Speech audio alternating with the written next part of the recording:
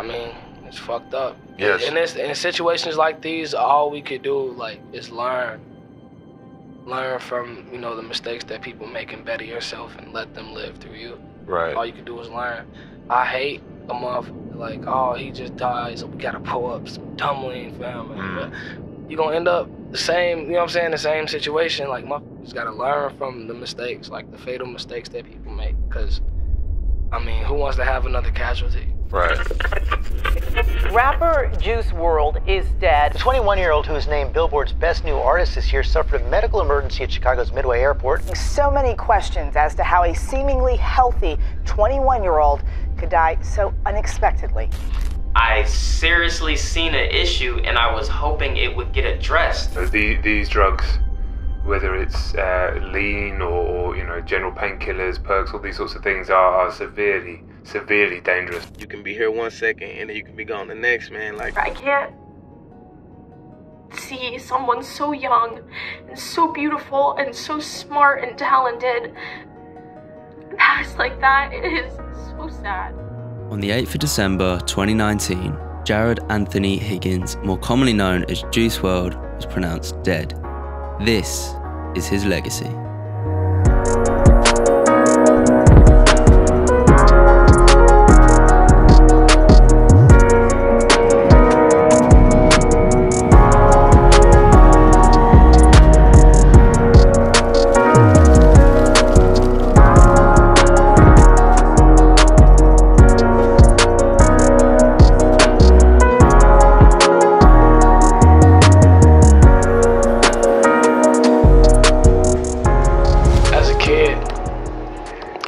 Absorbing all like the music and shit I would listen to, just cramming my head with it, not really giving a fuck about school or homework or really anything else besides music, you know, like just that's all I cared about. So Jarad was born and raised in Chicago, Illinois. His parents split up at an early age, and whilst he remained in contact with his father, they rarely saw each other. Juice described his mother as a hardcore Christian, and she even banned rap music from the house while he was growing up, as she thought it could have a bad influence on Jarad.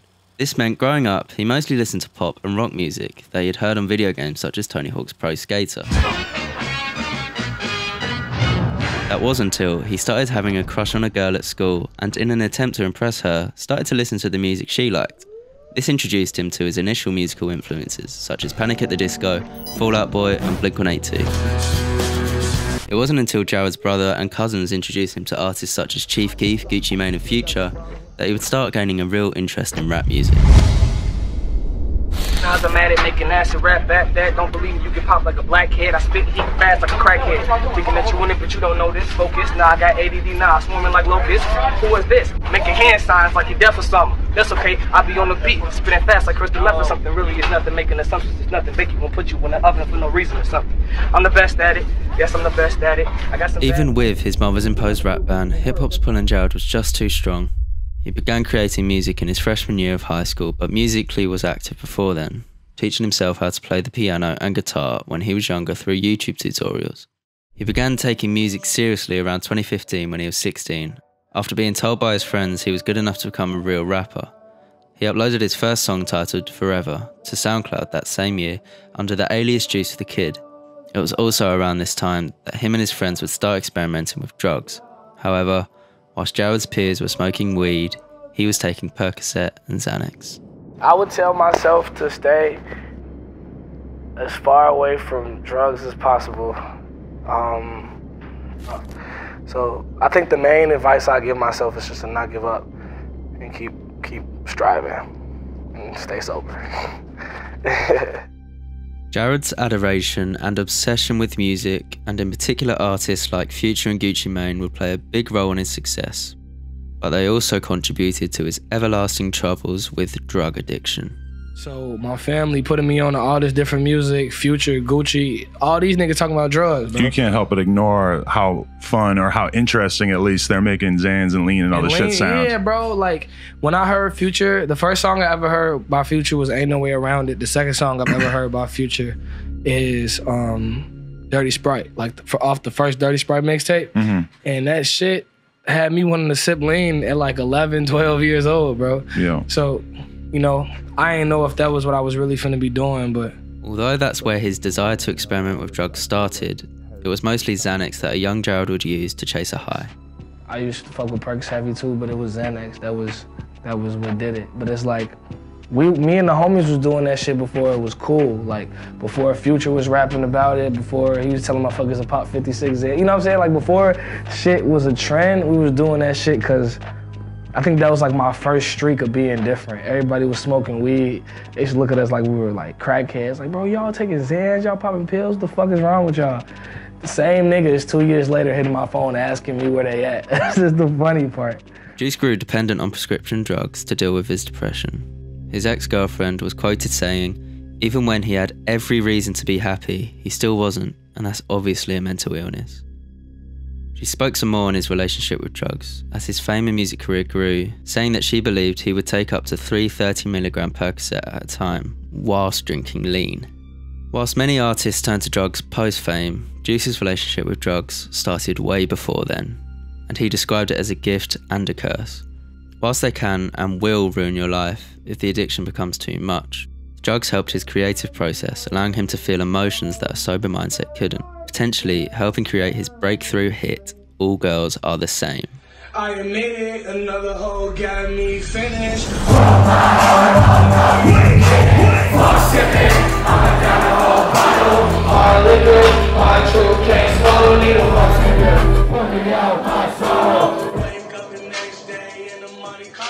The music video to the Heartbreak Anthem was uploaded to the Lyrical Lemonade YouTube channel on the 25th of February 2018 and would change Juice WRLD's life forever. The song came along at the perfect time as Lyrical Lemonade was really starting to take off and becoming the go-to platform for aspiring hip-hop artists. This was the beginning of a long-running creative relationship between Juice and Cole Bennett, which would also turn into a close friendship. For me, this is my favourite Juice WRLD song. From the poetic writing to the hard-hitting beat, which is also complemented with the light, soft melody, the song goes against a stereotypical hip-hop artist's braggadocious attitude, claiming they could have any girl they want, which I feel is why the song stood out in the way that it did. Whilst the song certainly brought Juice to the attention of many, gaining 500,000 views after the first 2 days, it was a song that he had released nearly a year prior that would catapult Juice WRLD into mainstream stardom. Riddance here with the song Lucid Dreams, Juice WRLD. Can't take back the love that I gave you. It's still a blue, I love it, I miss you. And I cannot change you, so I must replace you. The song was first released in June 2017 on Juice WRLD's SoundCloud page and started to gain traction after the success of All Girls Are the Same and would go on to peak at number 2 on the Billboard Hot 100. Much like All Girls Are the Same, the song is about a troubling relationship and produced by the same person, Nick Mira. I met Juice by my homeboy DT, aka Side Piece, around say like 2 years ago.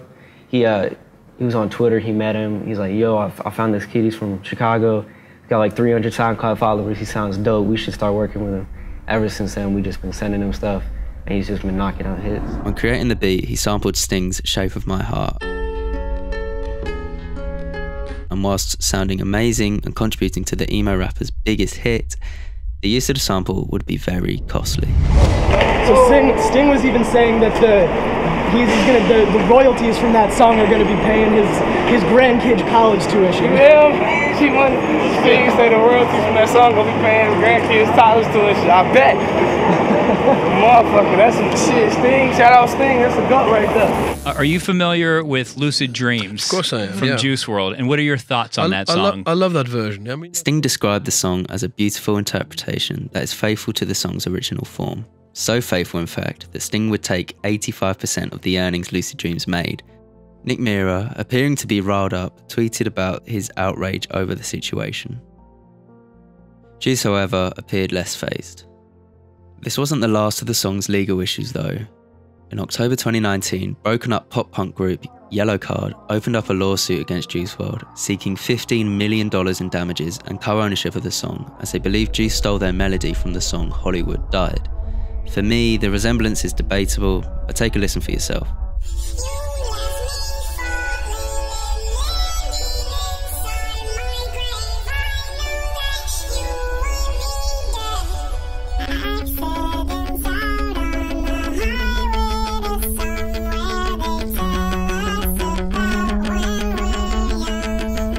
I can definitely hear an overlap in the first half of the melody, but not so much in the second. I struggle to see it being close enough for a lawsuit. The pop-punk band continued pursuing the lawsuit until April of 2020, and it's now currently on hold due to the global pandemic. Despite all of its legal issues, I think when we look back on this generation of SoundCloud artists, Lucid Dreams will be considered a classic. The record went on to become one of the defining songs of the decade, spending 48 weeks on the chart and sitting on over 500 million views on YouTube. So of course, it went on to become one of the leading singles to his debut album, Goodbye and Good Riddance.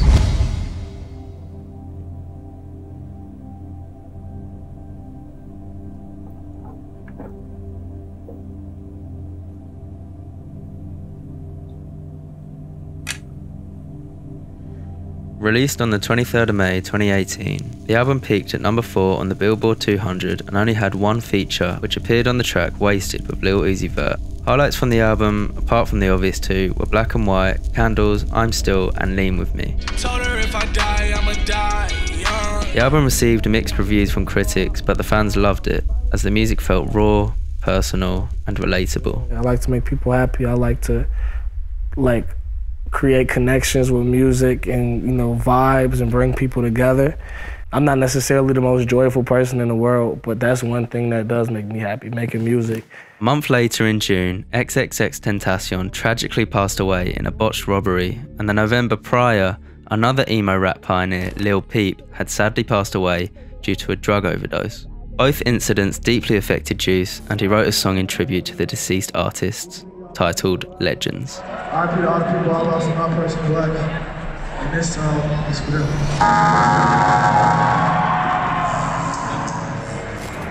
What is going on? That shit sounds horrible. Hey, Juice, you gonna have to sing that shit a cappella then, bro. That shit sounds horrible. You see that? Alright. Listen. I usually have an answer to the question, but this time I'm gonna be quiet. Sing it! This time! Sing it, sing it! Ain't nothing like the feeling of uncertainty, the eeriness of silence. This time it was so unexpected. Last time it was the drugs he was lacing. All legends fall in the making. Okay. Legends would eventually go platinum, and Juice wasn't slowing down there. In October that same year, he collaborated with one of his idols, Future, to release the mixtape World on Drugs. The title was very appropriate at the time, with some taking it as a reference to the current state of hip-hop, with Mac Miller passing away because of an overdose the month before. The project debuted at number 2, behind the soundtrack to A Star Is Born, and they claimed the whole thing was recorded in a week. Both artists were known in the industry for their ability to relentlessly make song after song, and Juice in particular became renowned for his ability to freestyle. I had never seen anything like it. Like, he's the first person I ever worked with musically that just literally, he made songs in one take. Like, he didn't stop. And then he would do it 4 times, and then he'd pick from each one, like, without stopping the song, and then he'd create a song in the shortest time frame I've ever seen. It was crazy, yeah. That kid was so talented, man. He, like, his freestyle he did on Westwood, where he rapped for an hour, like, what the fuck? YouTube.com/TimWestwoodTV. Yo, it's Tim Westwood TV, up at Capital Extra. Make sure you subscribe to the channel, because right now we're about to go in so legendary. We're going to shut the city down, baby. Let's set the tone. Juice WRLD. Let's go.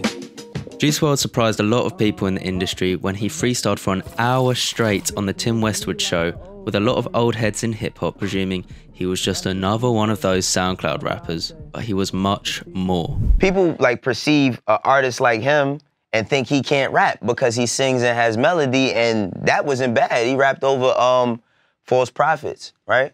Salute to Juice WRLD. I grade him an A on that. A few months after his initial 1-hour freestyle on the Tim Westwood Show, Juice went back and did it again, but this time exclusively over Eminem beats, who was a big inspiration for Juice growing up. RIP to X, RIP to Peep, RIP to Mac, RIP to Beats, RIP to anybody that want beef, RIP to anybody that want beef, RIP to all the niggas died in the street, RIP to all the niggas died, rest in peace. The one thing I can't say is RIP me, cause I'ma live forever, I put that on my life, B.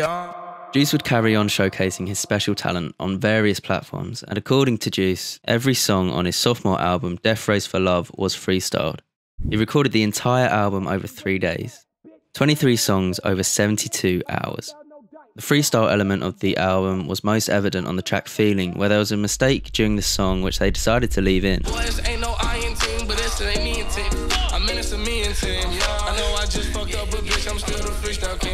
freestyle nature of the project resulted in a variety of sounds, from a dancehall vibe on Hear Me Calling to something close to country on Flaws and Sins. But of course, he stayed true to his familiar emo rap sound throughout the album, in particular with his lead single, Robbery. She told me put my heart in a bag, in a body, it's hurt. I'm running from your love, I'm not fast, so I'm making it worse. Now I'm taking up a He had produced yet again another heartbreak hit, with the song climbing the charts again. However, whilst the heartbreak he referenced on Goodbye and Good Riddance was how he was feeling in the moment, when he was recording this album, his girlfriend was there with him in the studio day and night and was due to put an end to his girl problems. Y'all wanna know how a love story exposed to air? Talk to him, Juice. Okay. Talk to him. Well, I can't reverse it. Sing to him. I can't reverse it. Sing it. You told me put my love in a bag, and I'll never get hurt. I ain't running from your love, I'm not fast. You make me feel better, not worse. Once we cover up the graves from my past, cause I'm a whole different person. You're a blessing, not a curse, and I don't wanna reverse.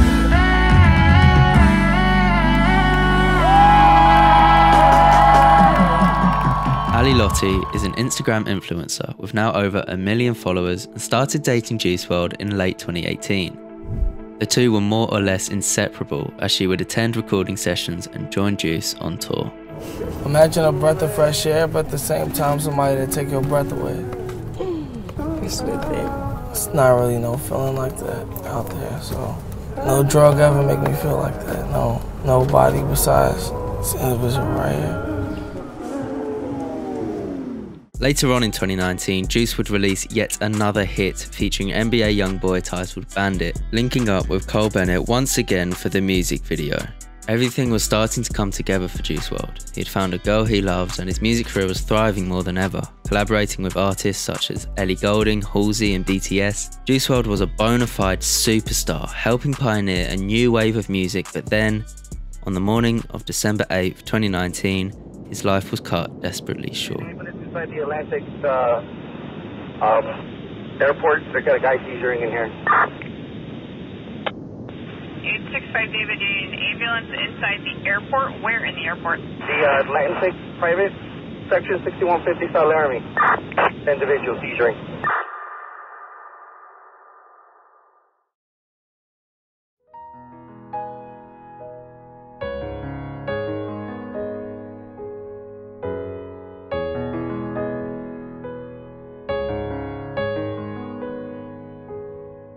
Six days after his 21st birthday, Jarad and his friends were travelling to Chicago on a private jet to celebrate. The pilot of the plane had noticed that they were carrying a variety of narcotics and guns, and as a result, alerted law enforcement authorities. Whilst on the flight, members of Juice's management team claimed they saw the rapper taking multiple unknown pills. The police were waiting for the flight to land so that they could search the plane. As they were searching the luggage, Jarad swallowed several pills of Percocet in an attempt to hide evidence. He started convulsing, seizing up, and bleeding from the mouth. Attempting to save his life, he was transported to the nearest hospital, where he was pronounced dead. The autopsy report showed it was due to a toxic level of Percocet and codeine in his system.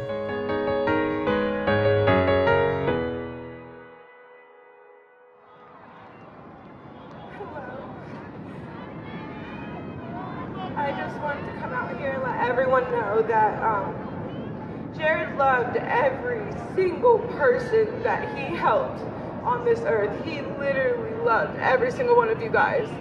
There's not a time that he had shown me any different love that he felt for you. Like, he wants everyone to know that you need to take any negative thing in your life, he would tell you every time he saw you, and change that to a positive situation.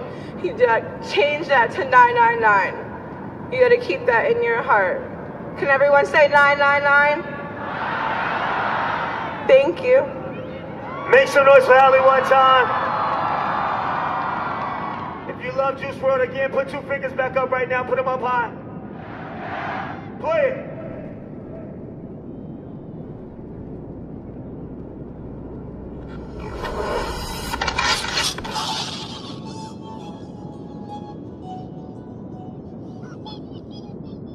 Fortunately, before his death, Juice was able to collaborate with one of his idols, Eminem, for the track Godzilla. This was his first posthumous appearance, and the song actually reached the #1 spot in the UK. The music video was directed by, of course, Cole Bennett, who was able to pay tribute to Juice by creating one of the standout music videos of the year. Since then, there has been a number of other posthumous features from Juice, such as PTSD, Suicidal, and No Me Ame. His latest posthumous release was his own song titled Righteous, that he had recorded in his home studio in LA. Juice's mum released the song along with the announcement that she'd be starting the Live Free 999 fund. The song itself is a tough listen.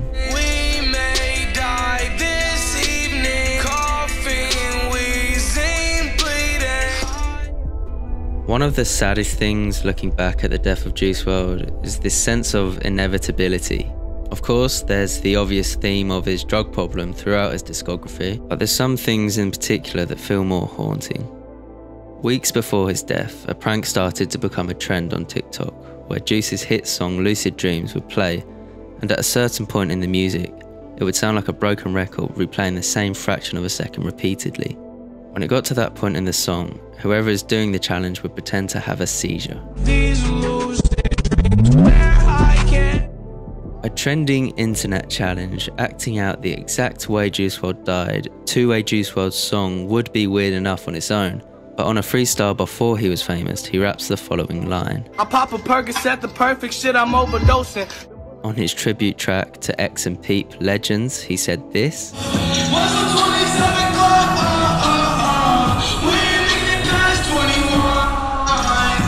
And to top it all off, he died the same day as John Lennon, who he mentioned on his breakthrough hit. I'm a jealous boy, really feel like John Lennon. Don't get me wrong, I'm not trying to start any conspiracy theories, and I'm sure it's all just coincidence, but it just emphasizes this feeling that the tragedy was inevitable. I would say once I saw Juice record in Sydney the first time, I would say I definitely went back and was like, okay, I want to try this, and that's how I record now. Really? I don't do it how he does it, but you know, I the way like just off the top and punching in for sure, that definitely influenced me. And the other thing that I took away was really getting in touch with your emotions when making a song. That's one thing that I feel like he did perfectly. On a musical level, Juice's legacy can already be seen in up-and-coming Australian artist The Kid Laroi. The young rapper signed to the same label as Juice in 2019 at the age of 15. Juice WRLD became a mentor for Laroi and took him on the Australian leg of his Death Race for Love tour. I've not felt this excited for a rising artist since Juice WRLD, and with the help of Lyrical Lemonade, he looks well on course to become hip-hop's next star. That was my big brother. That was, yeah, he was a great guy. We got some shit together. Yeah, I mean, shit, it's a tragedy, but I know he's up there guiding me and making sure everything's good. So, yeah, rest in peace, and I'm gonna make sure his legacy never dies, for sure.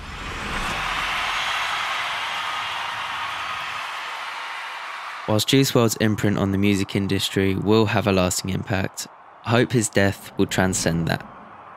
The US has been suffering with an opioid addiction crisis, with data in 2018 showing that every day 128 people die as a result of an opiate overdose. It's a topic that's seemingly swept under the carpet, with big pharmaceutical companies profiting from the millions of people that suffer with the addiction. The opening of the Live Free 999 fund is a symbol of what Juice WRLD tried to do with his music, which was normalise the conversation around drug addiction, depression and anxiety, and I hope that people can learn from his mistakes before it's too late and we lose another special talent too soon. You can do whatever the fuck you want to do in this life. Remember that And I know it sounds cliche, but that's some real shit. And I can't tell you that enough, because I accomplished that. Like, I wasn't shit 2 years ago. Like, I was getting like 5,000, 10,000 plays on SoundCloud, and that used to make me piss myself.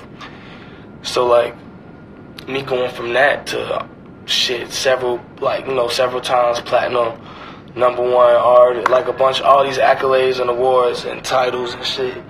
Nigga, less than 2 years ago, I had less than 2,000 followers on Instagram, bro. Now I got like 7 million followers. Like, what the fuck? This shit is possible. This is possible. This is very possible. And you could do it. I hope somebody in here, I hope several people in here that's listening to me, whoever listening to me, I hope that y'all accomplish whatever y'all want to do. I hope y'all greater than me. If y'all want to do music, I hope y'all greater than me. Like, I hope y'all do way better than I ever do. Like, yeah. Real shit. Real rap, no cap. All alone, fighting on my own.